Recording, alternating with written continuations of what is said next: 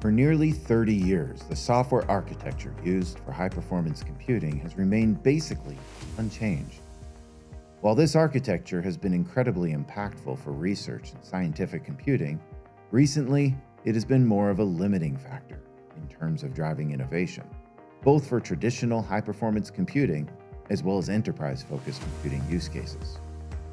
This became blatantly apparent with the advent of containers in high-performance computing. When I first created Singularity, it completely changed how organizations and people thought about applications and reproducible science. But that was just the start of what's to come.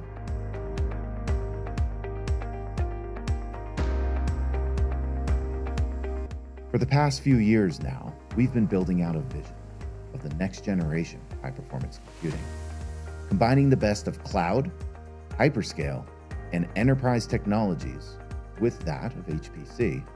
We've lowered the barriers to entry while driving things like simplicity, security, supply chain confidence, scale, and flexibility, all with a new, more modern computing architecture and interface that runs anywhere efficiently.